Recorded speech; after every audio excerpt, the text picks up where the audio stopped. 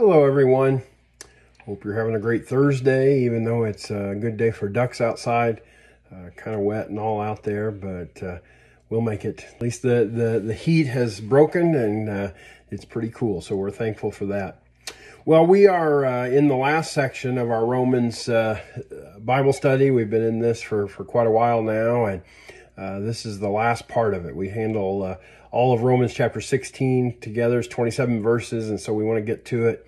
I encourage you to read it and study it a little bit. There's some good stuff in here, even though it's mainly just kind of letter stuff. It's greetings and that kind of thing, and but there's still some good things in here that we ought to pay attention to. So let's walk through it. I'll move pretty quickly through some of these names and things. Forgive me if I mispronounce them. I'll do my best, but you know, in some ways it's a hard list to read, but we'll do our best. So Romans chapter 16, starting with verse 1, and it says this: I commend to you our sister Phoebe, a deacon of the church of Cenchreae. I ask you to receive her in the Lord in a way worthy of his people, and to give her any help she may need from you, for she has been the benefactor of many people, including me. So he's pointing out this, essentially most believe that she's the one that's bringing the letter to the church in Rome. You know, she's taking it to them for Paul, and we know of her being talked about in other places, that kind of thing. She's been a benefactor of many people. She's been a help in various ways. She's called a deacon, which is essentially a servant, someone that does the work of the church in that way, and that kind of thing. So she's somebody that's important. So she's been a benefactor of many people, including me. In other words, she's a real helper. She has a gift of serving, and so here she is again. She's serving by taking this letter to the people of Rome. And so then he goes into, after this, he goes into a group of people that he wants to greet in the church at Rome. These are people that are in Rome. This first one we know had been there and then left and then come back and were good friends of Paul's. And so he's probably, this is who Phoebe took the letter to. And then they help spread it around. So verse 3, greet Priscilla and Aquila, my co-workers in Christ Jesus. They risked their lives for me. Not only I, but all the churches of the Gentiles are grateful to them. This special couple who evidently did some wonderful things for the Lord. Verse 5, greet also the church that meets at their house. So they evidently, it gives us a little indication of kind of the setup of the early church and homes and that kind of thing. And there was evidently a really important one at Priscilla and Aquila's home. Greet my dear friend Epaenetus, who was the first convert to Christ in the province of Asia. Greet Mary, who worked very hard for you. Greet Andronicus and Junia, my fellow Jews who have been in prison with me. Kind of an interesting, you know, he knew them from prison. They're outstanding among the apostles. They are in Christ before I was. In other words, and that word outstanding among the apostles is a little bit of, there's some things in them. We're not real sure exactly who they were. The idea, though, is that they were most likely leaders in the early church. In other words, they came to Christ before Paul, which means that they were before him. Obviously not the 12, but maybe sometime in between the 12 and when Paul came to Jesus, had his encounter, on the road to Damascus. So they're very early. They're also Jews who became Christians. Greet Ampliatus, my dear friend in the Lord. Greet Urbanus, our co-worker in Christ, and my dear friend Stachys. Greet Apelles, whose fidelity to Christ has stood the test. Some things you wonder about, what did he do to stand the test? Apelles, his fidelity to Christ has stood the test. Evidently he endured something that just showed his faith in an incredible way. It's kind of fun to think about. Maybe when we get to heaven we can track him down and see what it was that he did. Greet those who belong to the household of Aristobulus. Some interesting things there. A household of Aristobulus. Maybe he had died previous to this, and now it's just his household that's left. Maybe some also believe that maybe he was not a Christian. Maybe he didn't become a Christian, but the rest or most of his household did. And so maybe that's why Paul is greeting the household, not the individual person. Kind of there's some interesting things. You get into some of these these lists like this. Greet Herodian, my fellow Jew. I wonder if he was related to Herod. Herodian, like I said, we don't know a lot about most of these people because most of them are not mentioned in other places in Scripture other than right here. Greet those in the household of Narcissus who are in the Lord. Greet Tryphena and Tryphosa, those women who work hard in the Lord. That's interesting. They not only work for the Lord, they work hard for the Lord, and that's what they're known for. You wonder what that looked like in their life. Greet my dear friend Persis, another woman who has worked very hard in the Lord. So there's women who work in the Lord, work hard in the Lord, and then this Persis who works very hard in the Lord. Kind of an interesting thing there to think about. What separated them in Paul's eyes. It's evidently something. Greet Rufus, chosen in the Lord, and his mother, who has been a mother to me too. Evidently there's a close connection there. Chosen the Lord, and his mother has been a mother to me too. So he has this relationship with Rufus's mother. Greet Asyncritus, Phlegon, Hermes, Patrobas, Hermas, and the other brothers and sisters with them. Greet Philologus, Julia, Nereus, and his sister, and Olympus, and all the Lord's people who are with them. Greet one another with a holy kiss. All the churches of Christ send greetings. So in other words, they're greeting all these different people that we've just talked about. That's who, Paul wants them to know, that the other churches that Paul had visited send them their greetings. And then that greet one another with a holy kiss, something that we've gotten away from.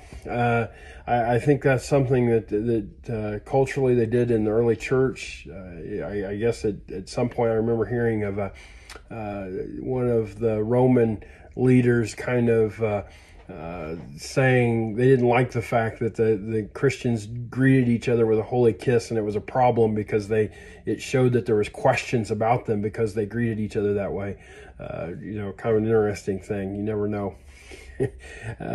Anyway, verse 17, and then Paul kind of breaks into this list, and he has some more teaching. It's almost like, which I find is interesting. Yesterday in chapter 15, at the end there, he seemed to wrap everything up, and then it's like he added on these all of this. He starts listing these people and talking about them, and then he comes back to some more teaching, and just kind of an interesting thing in the way it's put together. It seemed like he was done in chapter 15, but he had more to say. So verse 17, I urge you, brothers and sisters, to watch out for those who cause divisions and put obstacles in your way that are contrary to the teaching you have learned. Keep away from them, for such people are not serving our Lord Christ, but their own appetites. By smooth talk and flattery, they deceive the minds of naive people. Everyone has heard about your obedience, so I rejoice because of you. So basically what he's saying, be careful.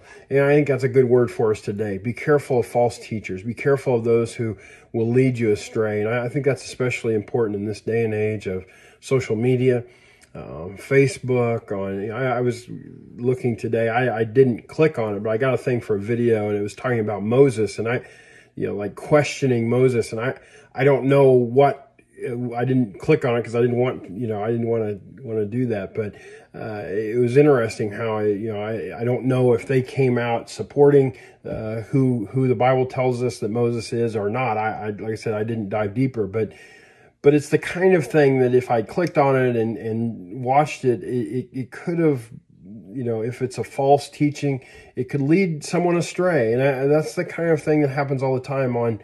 When we get on social media, we have to be very careful of it. We talked, it was about last fall, we talked a lot about wisdom and how, we need to be people of wisdom and evaluating, various things that we hear and we take in and whether they're true and whether they line up with God's word and those kinds of things. It's just something we have to be very careful of. And so that's what he's telling the Romans here, kind of wrapping up, saying, they can be pretty effective when, it says by smooth talk and flattery, they deceive the minds of naive people.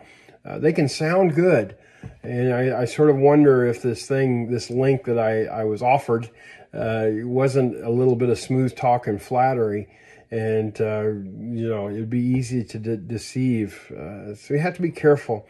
But he says everyone has heard about your obedience. And so he says, they've been good. And he appreciates them, the Romans, how obedient they've been. He says, so I rejoice because of you, but I want you to be wise about what is good and innocent about what is evil. So know what is good, be wise about what's good. Know what's good. Well, you might say, know the Bible, know God's word, know who God is. And if you have that good, firm foundation, you'll be in good shape. And he says, be innocent about what's evil. So don't pay attention to that stuff. Don't, be innocent of that. Don't know about that. Don't even let it in your mind. Focus on what is good, on what is godly, that kind of thing. He says, then the God of peace will soon crush Satan under your feet. The grace of our Lord Jesus be with you. That's a good word for us to just trust. Okay, the God of peace is the closer you get to him, the closer you walk with him, he'll soon crush Satan under your feet. He'll lead you in the way you need to go, and you won't have to worry about the evil that Satan might want to bring into your life. The grace of our Lord Jesus be with you, he says. Then he says he's now going to talk about some people that are with him. Then he want to send their greetings. He says, Timothy, my co-worker, sends his greetings to you, as do Lucius, Jason, and Sosipater, my fellow Jews. I, Tertius, who wrote down this letter, greet you in the Lord. And Tertius wrote this for Paul. Paul's dictating it to him. Tertius is his secretary, so to speak. Gaius, whose hospitality I and the whole church here enjoy, sends you his greetings. Erastus, who is the city's director of public works, and our brother Quartus sends you their greetings. So these are who's on Paul's end. The other people were who were on those who were receiving the letter in Rome. So then he ends with this wonderful benediction. It's some beautiful words here about God and who he is, and it's really a prayer.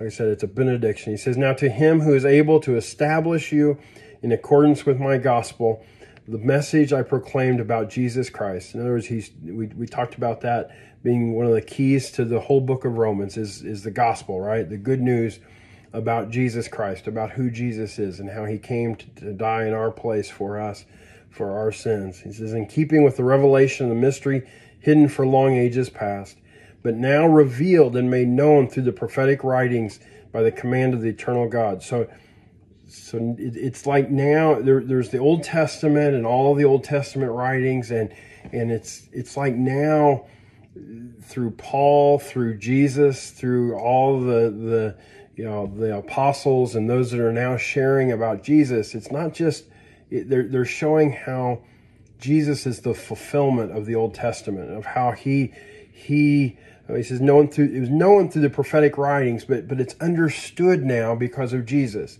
All that was written in the Old Testament by the prophets and all were the law and all of that has been revealed and been made known about who God is and how much he loves us and again how he sent Jesus to die for us, and it's all part of God's plan. And it was sort of a mystery. It was not understood, at least not fully understood. I mean, there were I think it was, Abraham, it was his faith was credited to him as righteousness and that kind of thing. But so it wasn't completely hidden, but it for sure has found its fulfillment in Jesus, now revealed and made known through the prophetic writings by the command of the eternal God, so that all the Gentiles might come to the obedience that comes from faith. So now all of us Gentiles are brought into the fold. To the only wise God be glory forever through Jesus Christ. Amen. Great line there at the end. To the only wise God be glory forever through Jesus Christ. Amen. He knows it all, and we can trust him. We can live for him. He did amazing things. We put our faith in him. He gives us his grace. It's a beautiful thing. Well, let's wrap up with a word of prayer. Lord, we thank you for this book of Romans. Thank you for this last chapter and what it has for us, Lord. Continue to lead us and guide us and direct us, Lord. If anyone doesn't know your grace, doesn't know salvation, doesn't know about your righteousness, Lord, help them to turn their heart to you, to put their faith and their trust in you, in the fact that Jesus came and died for their sins. Lord, help them to do that right now. And Lord, just be with them and help them. Lord, help us all to, in response to what Jesus did for us, live this life that is so amazing, this life that is transformed from the way we used to be to the way that you made us to be. Lord, we thank you for that and we praise you for that. And Lord, we just ask that you would continue to be near us, to bless us with your presence, to guide us and lead us. Lord, you are good. We love you today. Lord, be with all of those that are hurting today, those that are struggling, those that need encouragement, Lord, those that need a healing touch from you. Lord, we just pray that you would meet every need, that you would just encourage those and be very near to them, Lord. We thank you, Lord, for your presence. I think of a special unspoken request that right now, and I pray that you would be very, very near to that situation. And Lord, we just ask for what all is needed there, you know. So we put it in your hands. Thank you, Lord. We give you praise. We give you glory. In Jesus' name we pray and ask all this. Amen. Amen. Well, thanks for watching again today, and we'll be back tomorrow with something else. We'll start something new, a little different probably. But you have a great rest of your day, and try not to step into too many puddles out there. We'll see you later. Bye-bye.